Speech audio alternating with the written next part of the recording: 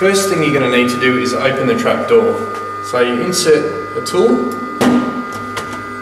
like such, and open the trap door, the door will spring open. Inside you'll see the yellow filter. You put your thumb round to the back of the filter and press down and pivot the filter out to the left hand side, like a hinge. The filter then comes out.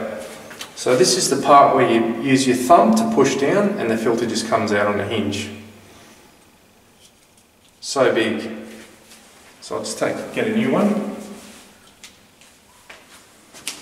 So with our new filter, we simply locate the hinge back into the place where it came from.